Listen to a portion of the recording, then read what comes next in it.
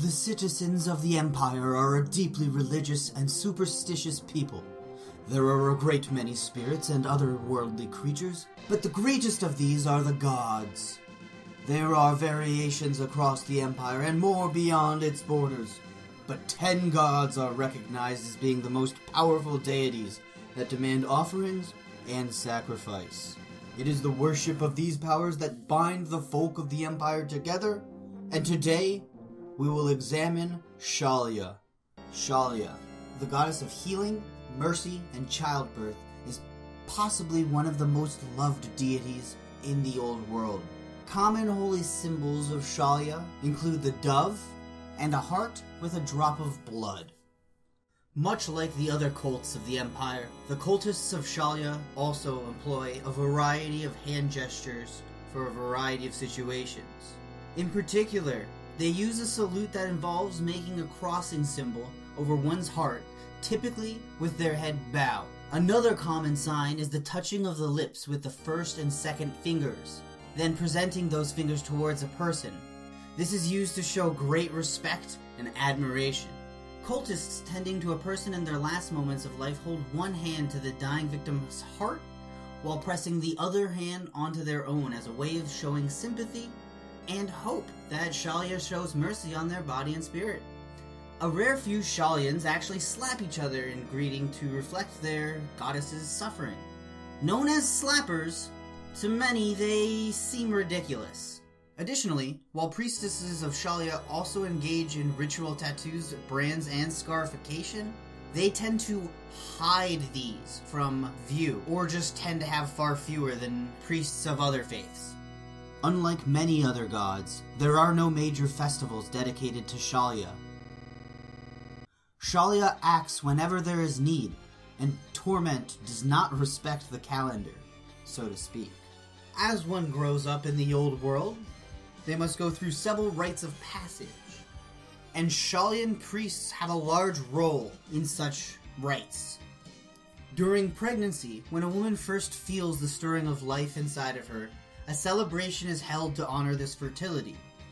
Offerings are made to Raya, but also to Shallya, and a priest or priestess of either of those cults blesses the mother's belly with sacred herbs and waters.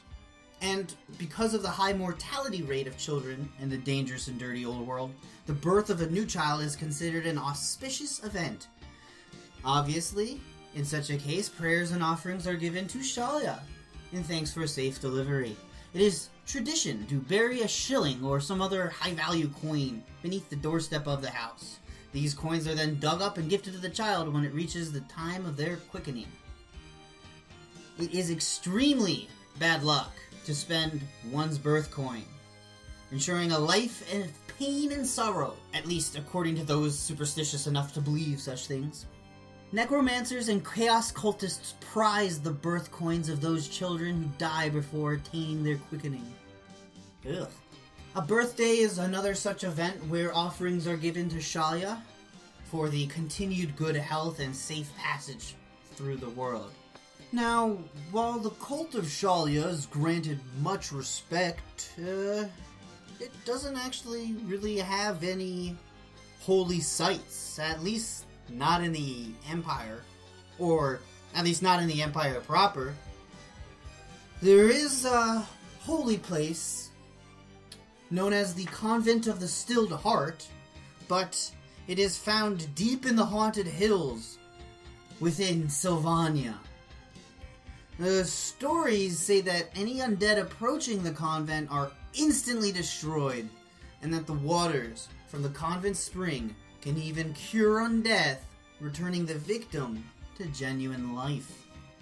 Furthermore, this spring has a reputation for healing conditions that seem terminal. It is common for many a hopeless and mutated or diseased pilgrim to die on their way to the convent of the Stilled Heart, be it either from their own illness or from the undead on the road. The pilgrimage to the Temple of Shallya at Corone is one of the most popular pilgrimage routes in the old world. Also known as the Road to Corone, many people who travel it are sick or crippled, hoping to be healed by the mercy of Shallya when they reach their destination. The fact that people start out sick contributes to the fact that a very high proportion of the pilgrims die along the way. The pilgrimage officially starts from the Temple of Shallya in Altdorf. A few pilgrims join the route later, but unless they live along the route, most people prefer to go to Altdorf and start with everyone else. In part, this is due to the belief that Shallya is more impressed by people who make the whole pilgrimage. The main motivation, however, is that the temple in Altdorf arranges for groups of pilgrims to travel together, and encourages warriors with reason to be grateful to join them.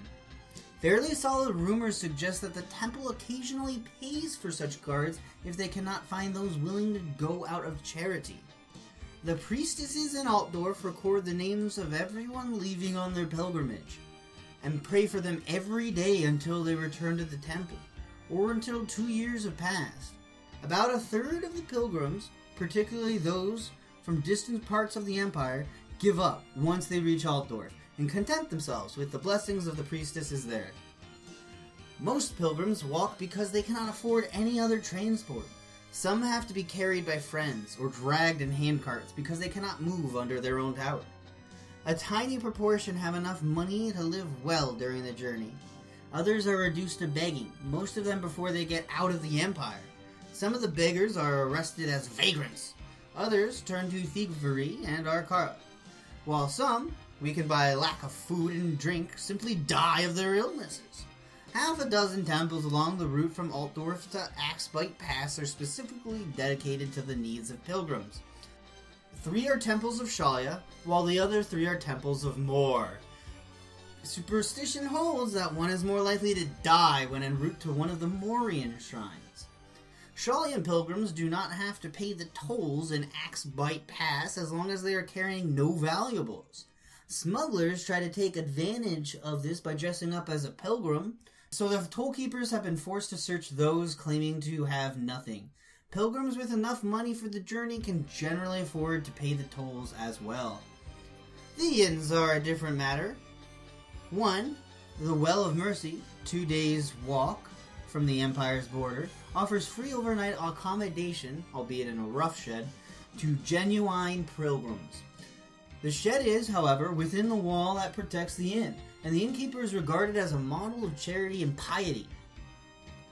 The other inns demand that the pilgrims pay, just like anyone else. Rich pilgrims occasionally pay for their whole party, but most groups are forced to camp just outside the inn's walls. Some sections have no inns at all. The stretch known as Ludwig's Run is too long for any but the healthiest walkers or those with mounts to manage in a single day, so many are forced to camp in the middle of the mountain pass. Some even survive the night. The Temple of Shallya in the inner fort has extensive accommodations for pilgrims, and thanks to generous donations from people healed by Tuoda of the White Hands, a miracle-working priest of the last generation, it also provides 6 meals to every pilgrim. This temple is also the place where citizens of the Empire change from the white robes representative of Shallya in most places to the yellow robes worn by her peasant followers in Corone. The priestesses tell them that this is both a legal requirement and a commandment of the goddess. Pilgrims must pay the toll at the gates in Montfort. Those who have made it this far are likely resourceful enough to find some way to get the money, perhaps even legally. The priestesses there flock to pay. The priestesses there flock.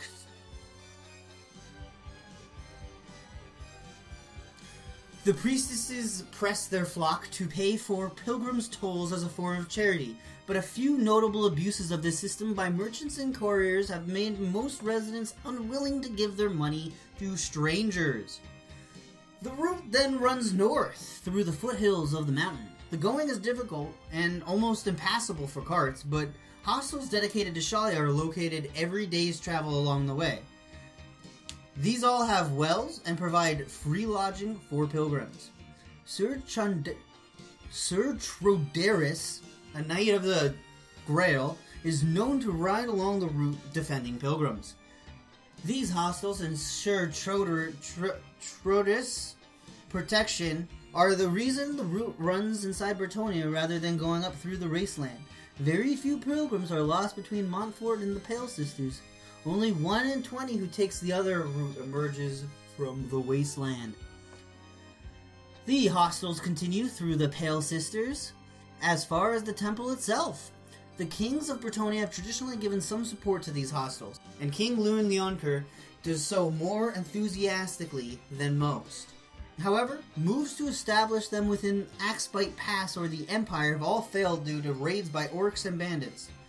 No one has yet been able to prove that the innkeepers on the route are responsible, but there are rumors of just such a conspiracy.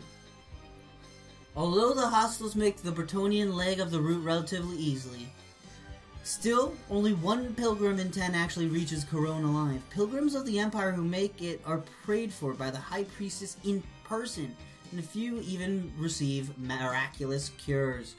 The pilgrims must then return home. More than a half of these pilgrims who return from Corone come back healed, a fact publicized by the cult, which encourages others to attempt the journey. A less well-known fact is that fewer than 1 in 100 return at all. Shallya is said to be the daughter of Verena and more, tempering both death and justice with mercy. She feels the suffering of every living thing, and as a result, is constantly in tears. Some legends say that her tears can even move her father, and that, as a result, he refuses to see her. He knows the danger inherent in yielding to pleas to return the dead. Other legends say that her father forbade Shallya from helping more than one person in a moment, lest no one die. Of the holy books of Shallya, 2 come to mind as the most significant: the Book of Sufferings and the Testament of Pergunda. A quick excerpt of the Testament of Pergunda reveals the following. And I said, "Can you tell me the tale of Renaud and how he achieved godhood?" And the child replied, "Yes, the greatest trick, a well-known tale. Renaudans claim that, when mortal, Renaud was a bandit, a gentle soul who robbed from the rich and gave to the poor. This so enchanted Shallya that she fell in love, ensnared by the romance of Renaud's deeds. One night, when distributing supplies to the victims of the Fly Lord, Renaud fell dreadfully ill, and was approached by more. Shallya could not bear the loss of her love, so she stole Renaud from her father's grasp in the only way she knew how. She let him drink from her holy chalice, and granted him immortality. Renaud, now a god, laughed at Shallya's naivety. He admitted to the crying goddess that he had never been sick at all, and that he had manipulated her from the beginning. And I said, "So, the tale is true?" And the child replied, "No, it is false. The greatest trick Renaud ever pulled was convincing humanity that he had ever even been one of them."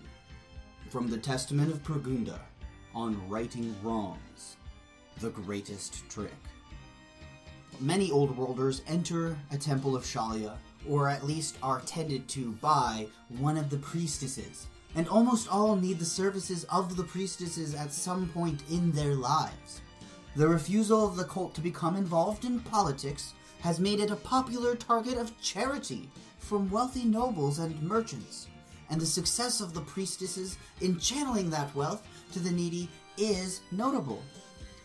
Having little need in the way of money or wealth, Shallyan priests commonly spend their coin seeking to purchase the most purest of white robes they can in order to display their faith to those around them.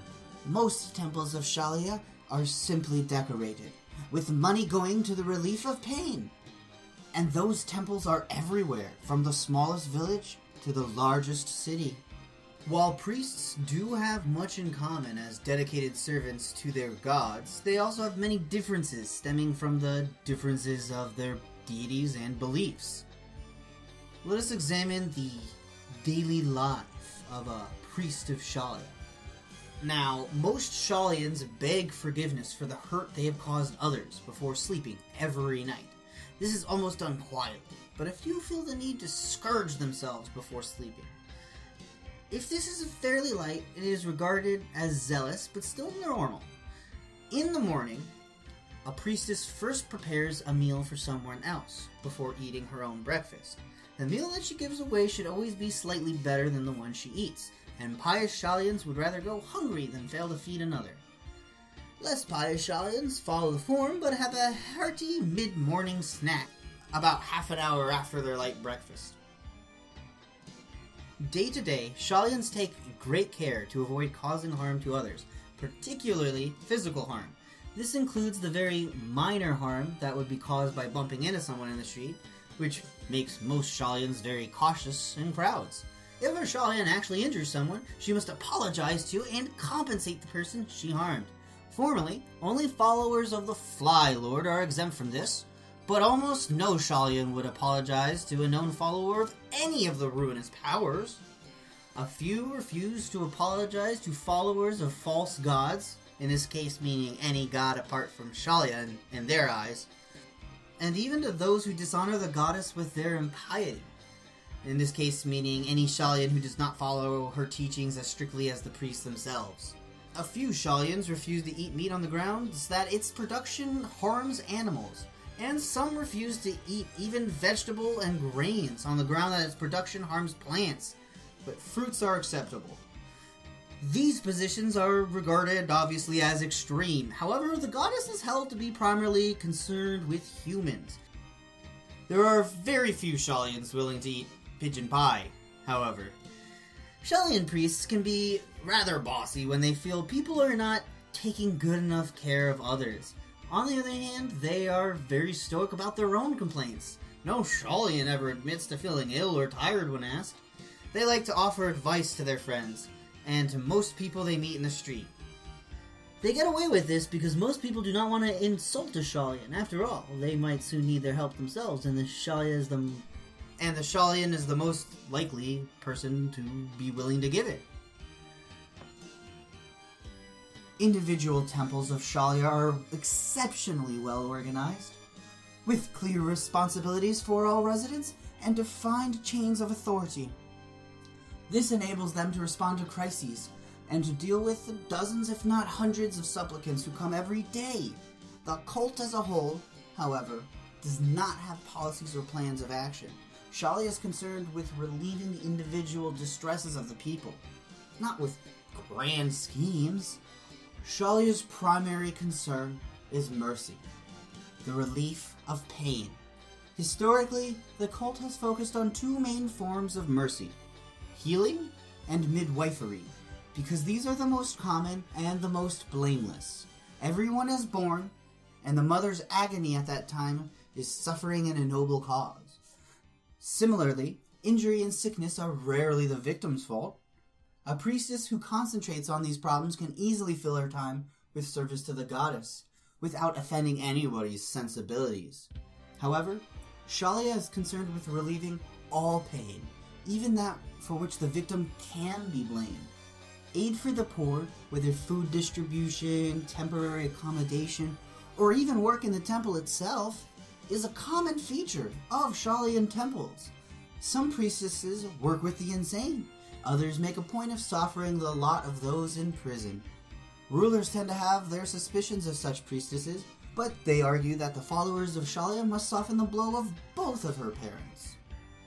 The good works of the Shallayans are not unlimited, however. The cult is concerned with relieving suffering, not with providing opportunities for growth and development, or for making an average life better. While few Shallayans would be upset if they made someone happy, that is not their goal. They seek rather to eliminate misery. Thus, Shallayans help those who are actively enduring torment, not those who are simply in need of help to improve their lot in life. Shallayans tend not to think about the big picture. There is no way that they could relieve the agony of everyone in the world, and thinking about those that they could not help merely makes it hard to go on. Most Shallayans relieve the mercy they see, rather than looking for people who may be suffering more. They focus on solving the immediate problem, not on doing the greatest good for the greatest number. When it comes to beliefs, the core beliefs of all Shallayans is that they should work to relieve the suffering of others. Casual adherents give more to charity than most, and are more likely to help somebody who has fallen in the street. But for initiates and priests, this calling comes to dominate their whole lives. As far as strictures go, there are 6 which adherents of Shallya must follow. Number 1. Avoid killing. All followers of Shallya take this stricture extremely seriously. Number 2. Never refuse healing to a supplicant genuinely in need. Number 3. Never halt a soul when it is time for it to depart. Number 4. Go about your life unarmed. A stout walking stick is all you'll ever need. Number 5.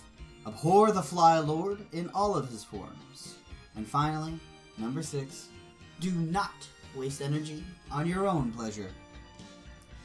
There are 2 main groups within the priesthood, those who provide care directly and those who organize other people to make sure that care is provided. The first group has an almost completely positive image. It is not uncommon for patients to fall in love with their nurses, a condition known as dove fancying. And normally Shallayans cite the sacred priest-patient relationship as a reason to do nothing. Many Shallayans do, however, find their husbands this way. Old Shallayans are often generous with their advice as well as their help, while those of middle years are typically very motherly. The younger ones have a popular mythology of all their own. These young, pretty Shallayans are popular characters in ribald jokes and scurrilous chapbooks. The cult generally tolerates this because the priestess is always portrayed positively, but all Shallayans are aware of and quick to spot a certain type of patient. Such men are never turned away, but they find themselves treated by the oldest Shallayan available. A few very canny adventurers have noticed this also gets you the most Shallayan available, and fake it. The Shallayans who organize care have a more ambiguous reputation. Everybody respects them, but a lot of people prefer to stay out of their way, lest they be roped into looking after the sick. Some are happy, bustling types who just sweep people, including their children, neighbors, and random passerbys, up into the process of helping the sick and helpless. Others are sterner, with a firm idea of discipline and a general disapproval of people wasting their time enjoying themselves when they should be getting on with work. The young, pretty stern disciplinarian, Shallyan, tends to be particularly popular with the Empire's nobility at any rate. They are often summoned for personal attendance and receive large gifts. A few have even married into the lower ranks. When it comes to being initiated, most priestesses of Shallya are orphans, raised in a temple, and destined for the priesthood almost from birth.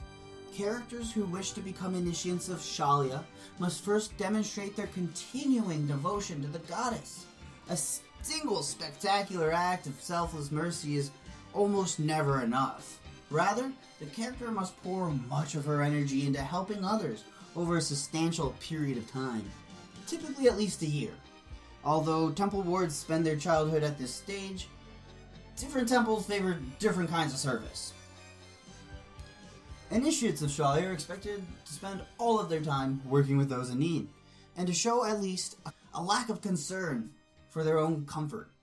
Those who do so may become priests, and continuing selfless work results in promotion within the temple.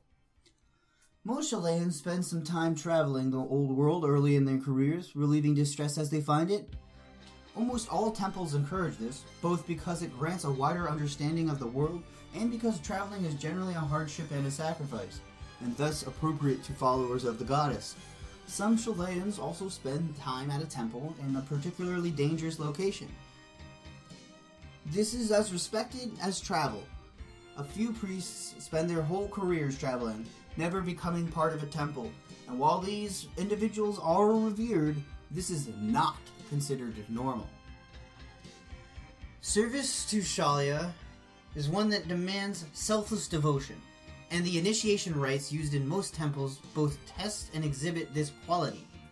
The details vary a great deal, but a version of the following rite is used in many temples in Nordland during initiation. The postulant, barefoot and wearing a single light robe, stands in the courtyard of the temple for 1 day and 2 nights, eating nothing, not sleeping, and drinking only a little water. During that time, she may not speak and must help anyone passing through the courtyard that seems to be in difficulties. However, she herself must not leave the courtyard. When day breaks after the second night, a priestess comes with a heavy robe, wraps her up, and leads her to the main altar, where she receives a single meal as from the goddess. At this point, she is a full priestess. Postulants who fail to complete the vigil are allowed to try again later. Shallya is, after all, the goddess of mercy. As far as the cultists themselves, the initiates of Shallya normally wear simple, long, white robes, a style copied by the more devout lay member. The materials are normally hard-wearing and safe to wash by boiling, as the robes of Shallyan devotees often become spattered with deeply unpleasant substances. This means that they are often quite expensive. Good craftsmanship for the role players out there.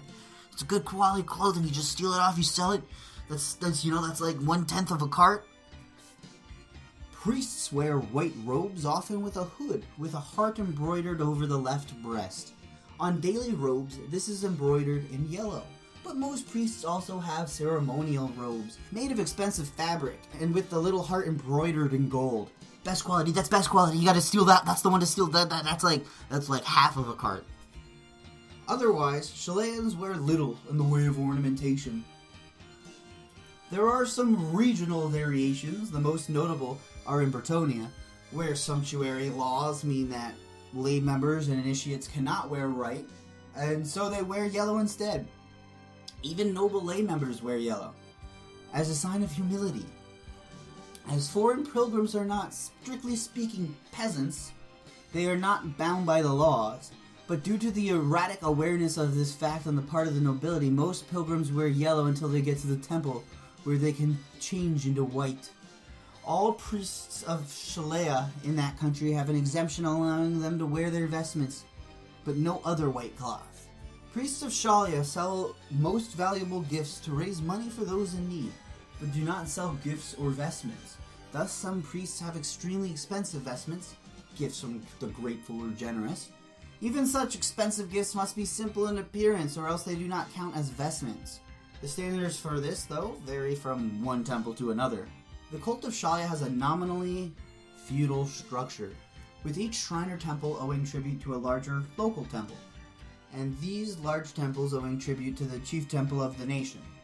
All national temples owe fealty to the temple in Corone, and the chief priests and priestesses meet once every 6 years as the governing body of the cult.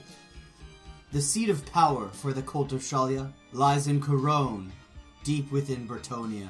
The head of the cult is the most holy matriarch Lisengund, the high priestess of Corone. However, in the Empire, worshippers look to High Priestess Anya Gustafsson, who is the High Priestess of Altdorf. The matriarch in Corone has authority over all Shallyans. In particular, the authority to cast them out of the faith. This power is only used when a follower turns to the dark gods, as mercy is appropriate for anyone else. Below the matriarch, the chains of tribute are largely nominal, and do not carry much sense of power. Nevertheless, a number of temples do have particularly good reputations, and since the most promising priests spend time there, this is self-perpetuating. This temple in Altdorf is a good example of this. The high priestess there is traditionally chosen by the high priests of all Shallian temples in the Empire, and she has a great deal of moral authority. Altdorf is also regarded as a very testing position for initiates or priests with potential. There are many who need their help, but so many temptations to do otherwise. Shallayans on a whole are uncomfortable with wealth or valuable treasures, but their unstinting help to all means they receive many gifts. Most of these are used to help others, or sold to that end, but not all. The priests feel they cannot sell holy images of Shallya or similar sacred goods. By tradition, then, such wealth is passed up the organizational hierarchy to the temple to which the receiving temple owes tribute. If that temple is in an urban area, it keeps most of the goods, passing the finest onto the chief temple of the nation. The wealth on display in these places often shocks visitors who assume that they are corrupt, at least compared to the austere rural shrines. As a result, the clergy of those temples have a strong tendency to asceticism. Individual temples are strictly organized with the high priestesses in absolute but merciful control. All temples and shrines, no matter how small, try to serve all needs, but most specialize to some extent.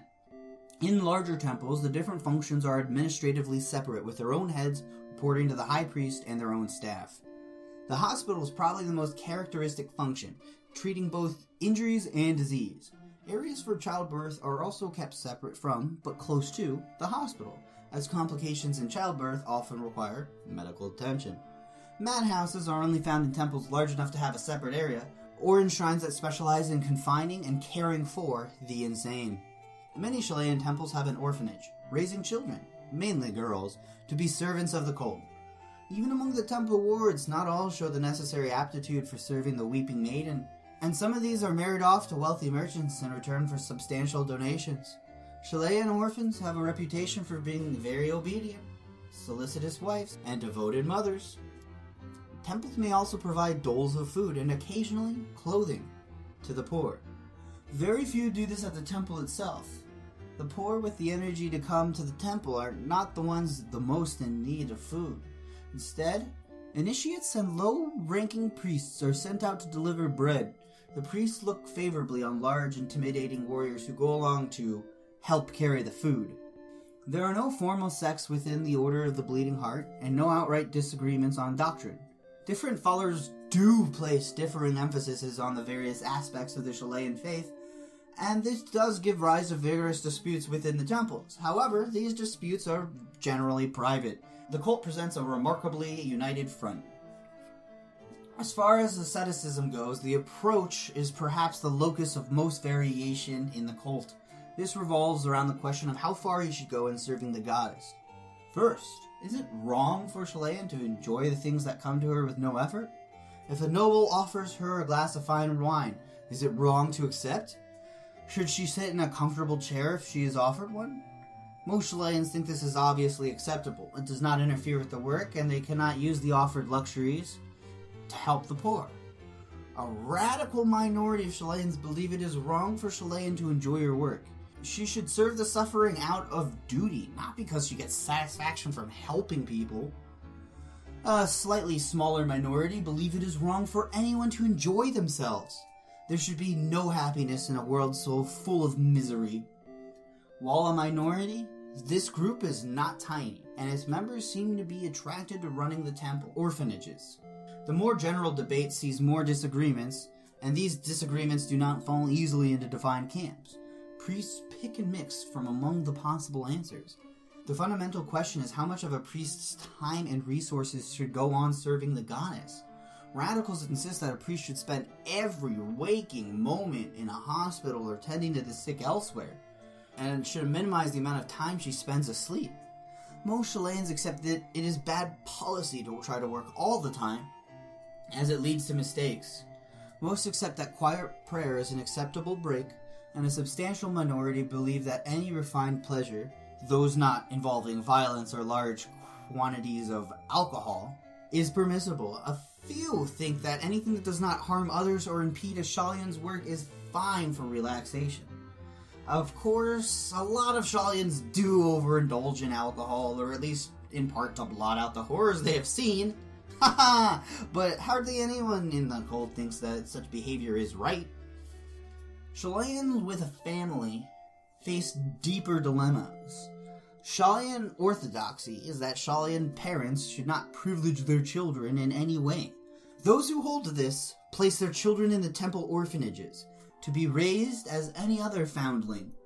Most Shallayans with children bend orthodoxy, but they have a reputation for being far less indulgent to their children than to just about anyone else.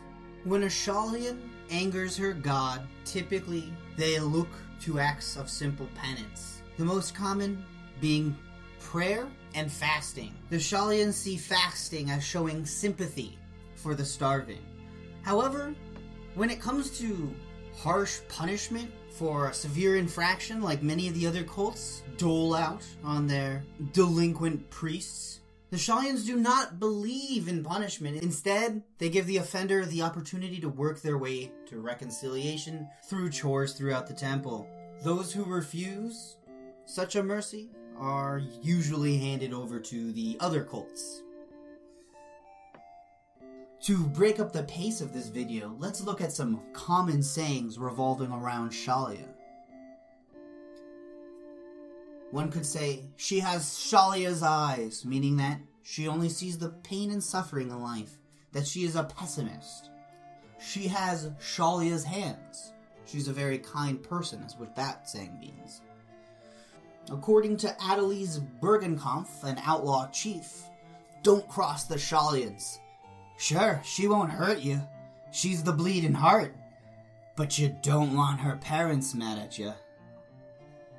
I think his leg's broken. Quick, get a Shallyan, says Ulrichs Lieb Martinson, a Middenheim laborer. As I ate your bread as a child, may you eat my bread now, says Dietrich Ragnar, merchant of Marienburg, giving a cart of bread to the temple of Shallya that fed him when he was a poor child. Every day, just as the market opens, so that everyone can see and hear. You do not steal from the temple of Shallya, says a Talabheim thief, explaining professional ethics to a colleague. They're just sneaky, manipulative politicians who steal business from honest folk. Someone should expose them for the frauds they are, says Master Augustus Limmerskind, an Altdorf doctor. Another debate is over the extent to which Shallyans should choose who to help. A significant minority argue that they should not choose at all, simply helping anyone who comes before them in pain. They believe the goddess herself guides them to the right people. Most Shallyans, although not much more than half, believe it is acceptable to spend a short period of time assessing the needs of the people before you before deciding whom to help first. A fairly small minority believe that they should spend some time finding the people to help them, and then move on to another group. No Shallyan, even in the last group, would ignore an injured person if he was the only person in sight. However, a tiny minority of Shallyans believe they should try to change the structure of society. This group is close to being heretical, since most Shallyans think they waste too much time that could be spent helping people. However, all Shallyans agree that the Fly Lord is the foulest blot of them all, and they would rejoice were it to be destroyed. Opinions over what to do about servants of the Dark God vary, however. A small minority believe that even they deserve mercy, arguing they suffer at least as much as their victims. An equally small minority believe in seeking out and destroying such cults. These followers drift into more martial cults, particularly that of Myrmidia. The mainstream debates the balance between simply treating the victims of the plague and trying to stop them at the source. Many Shallyans believe in just treating victims until the plague god visits their area. Then they believe the plague should be stopped at the source. But they are far too busy treating victims to act to that end at that point. The most prominent holy order of Shallya is the Order of the Bleeding Heart. Although it is not the only holy order in the cult of Shallya, the Order of the Bleeding Heart comprises almost all of the priests, temples, and hospices of Shallya. Its members are usually recruited from the orphanages, or from children whose mothers have died in childbirth, or some other tragedy. Although modern medicine's popularity has grown in leaps and bounds through the last few centuries, it is still very much the newcomer to the village. Every town in the empire has a shrine or temple to the healing goddess Shallya, and the Order of the Bleeding Heart remains a trusted source of care. Emperor Karl Franz himself prefers the healing hands of the Shallyan High Priestess, despite his patronage of the Physicians Guild. The order places emphasis on care, food, and housing first, and medicine second. Their reliance on divine powers mean that the mortal members themselves need not focus on perfecting their own skill or knowledge, which can, of course, lead to misdiagnosis. Rare are the members of the order with an exceptional healing art, and the art of surgery is almost entirely unknown within its ranks. Not to mention frowned upon. Some Shallyan priests have been so often called to deal with the mistakes of botched surgeries that they consider the whole practice to be akin to butchery. Not every temple has an anointed priest in attendance, however, meaning that the higher level magic required to treat the diseased, the pestilence-stricken, and the insane is largely unavailable. Such ailments must therefore be left to doctors. Their effectiveness in treating the small plagues that arose in the aftermath of the Storm of Chaos has greatly improved their reputation. However, doctors do not offer hospitals or continued care. Most work out of a single consulting room, and only the richest patients can really afford regular home visits for chronic conditions. The elderly, the wasting, the incurable, and the infirm are only find help from the bleeding heart. Indeed, doctors often prescribe attendance for a week, month, or year at a well-adorned temple of Shallya, enjoying its mineral spas and restorative beverages. That sounds pretty nice, if you don't mind me saying. The cult of Shallya has no formal lesser orders, just as it has no formal sects. However, the natural tendency to specialize means that there are a number of recognized groups within the cult. The most notable are the healers and the midwives. But these groups are too large to have much of a sense of collective identity. They just feel like typical Shallayans, even to themselves. The priestesses who treat the insane do feel a sense of kinship and eagerly take advantage of chances to meet with and talk with someone who, while sane, understands life with lunatics. However, such chances are far and few between. God, can I relate to that? Having worked 3 years at a mental hospital. The wandering priests, however, have the opportunity to meet and share a common lifestyle that sets them apart from the main body of the cult. In recent years, some of these priests have even started talking about asking the matriarch to recognize them as a formal order of the cult. The main reason this has not gone beyond talking is that few wandering priests see that it would make any difference. When it comes to divergent views on interpreting the guidelines of Shallya, the cult is actually rather accepting and understanding. The cult spawns very few dangerous factions, as it is difficult to cause harm when one's overarching cause is to further love, compassion, and the healing of the sick and the injured. The most egregious act possible within the cult is for a member to refuse to provide aid to someone in need, particularly when there's little to no reason not to do so. While all cultists receive token donations for the upkeep of their temples, and as a way to feed and clothe themselves, cultists that go into business with their skills are deemed as straying from the true path of Shallya by the rest of the cult. In extreme cases, violators may be imprisoned, but are more likely to simply be cast out of the order.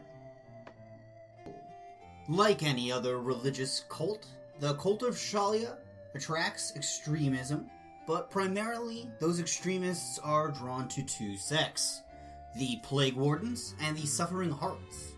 The Plague Wardens believe the central duty of a Shallyan is to protect as many people as possible from the plagues and pestilences pervading the old world. But rather than treating the victims, they aim to stop the plague from spreading and creating victims in the first place. Their goal is noble, but it is their methods that make them fanatics. The only way to stop a plague is destroying the source of its infection. That may mean killing someone with the plague, and then burning the body and boiling the ashes. It also might mean razing a whole section of a town, burning it down while trapping the doomed inhabitants inside. Plague Wardens recognize these acts as unpleasant, but they feel they are justified by the greater good. As Plague Wardens kill people, it goes without saying that they are considered dangerous, and worse, by most members of Shallya's cult. Shallyan priestesses who join the cult almost always have trouble casting their spells due to repeatedly breaking the most central tenet of their faith: do not murder.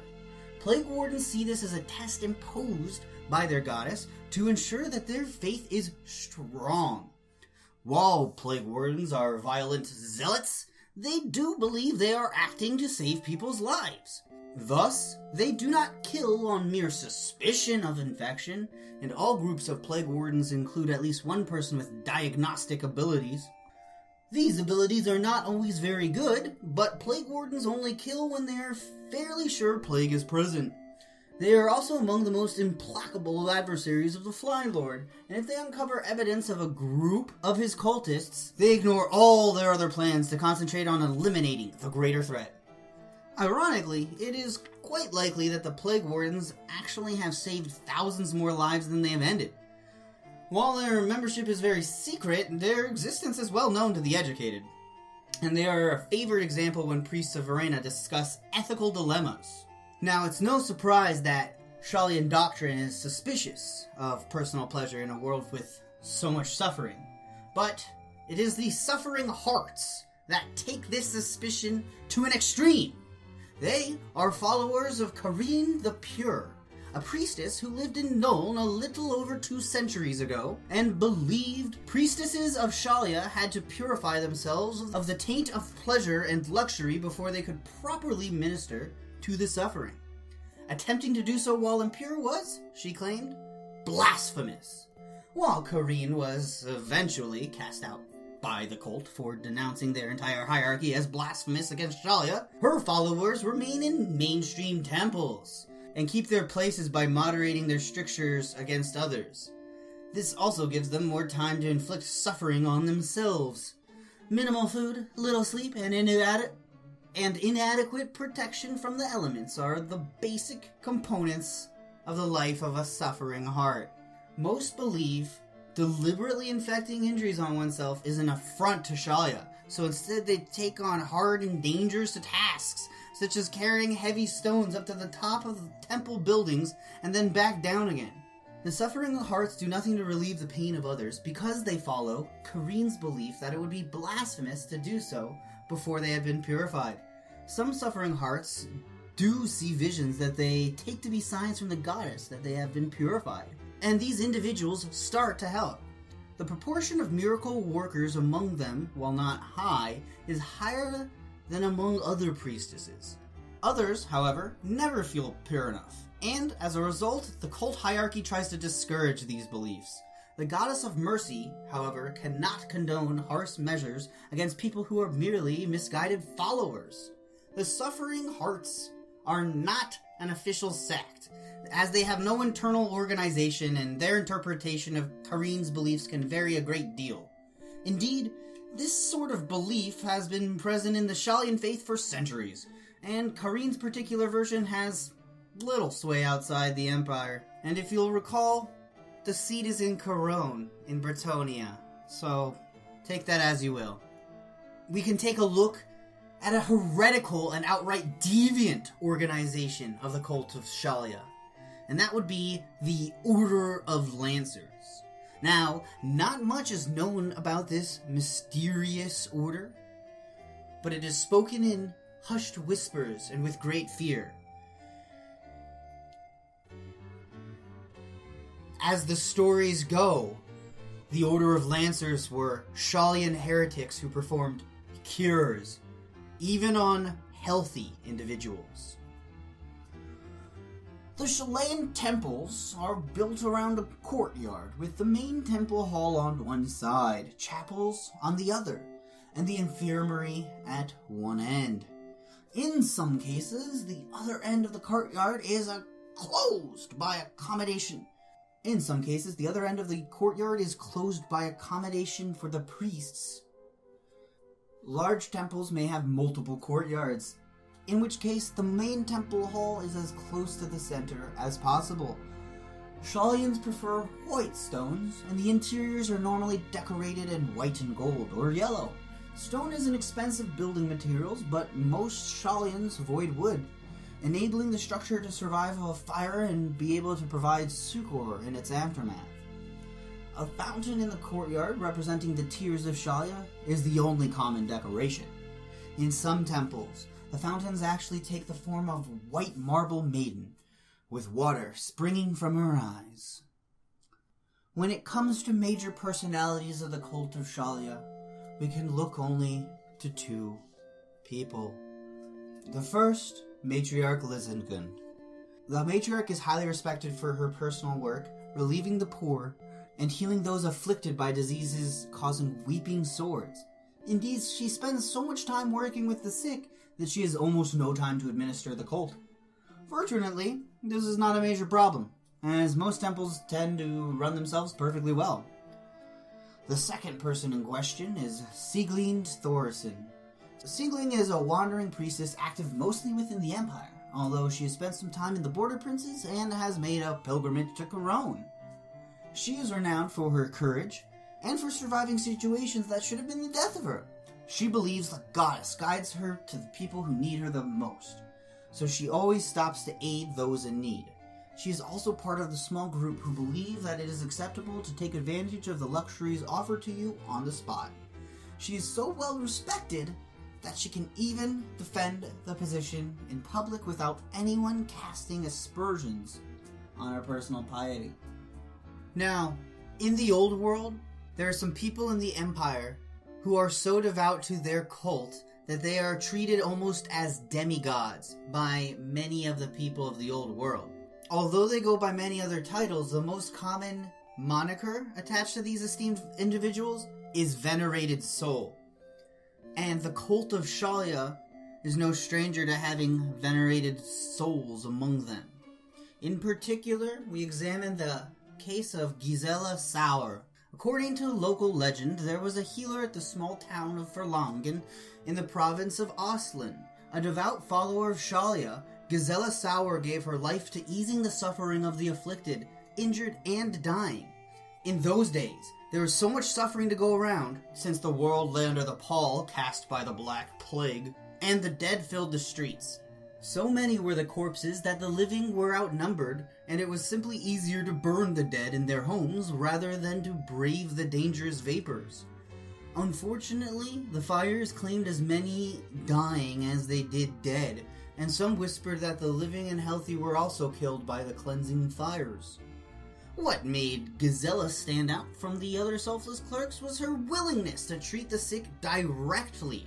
She helped many victims venturing into the worst-hit neighborhoods, even though the risk to her own life was great. Her treatments were unusual and met with mixed success. Though remembered for her work lancing buboes with her sharp pins, she also experimented by rubbing rats against the affected victims, feeding them lye to cleanse their insides, and other bizarre treatments. The healer never realized that despite her self-sacrifice and good intentions, she was actually spreading the disease. She was part of a small sect of Shallians who believed it was wrong to remove one's clothes, since the attire ensured that the contagion could never come in contact with naked flesh. Since she wore the same garb, she never knew that her own body was covered in boils, weeping wounds, and corruption. Each time she pierced the victim's flesh with one of her needles, she infected him with any number of ailments. The locals had no idea, and if someone told them, they would have refused to believe it anyway. And so Gisela worked as the town died around her.